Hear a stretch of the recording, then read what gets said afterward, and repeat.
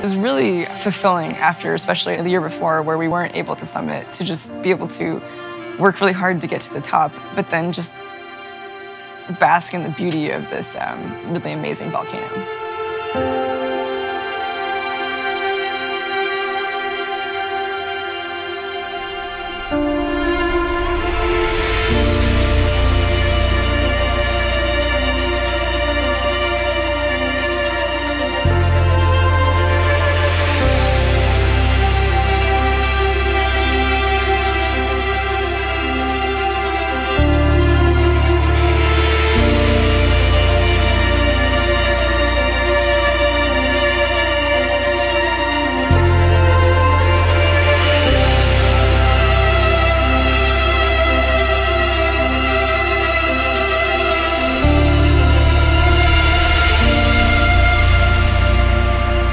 So in that moment when we got to the top, I was just really thankful that Alejo was our guide. I feel like I probably would not have gotten to the top if he hadn't been there. He was motivating. He helped me down at the bottom where I just wasn't sure how I felt.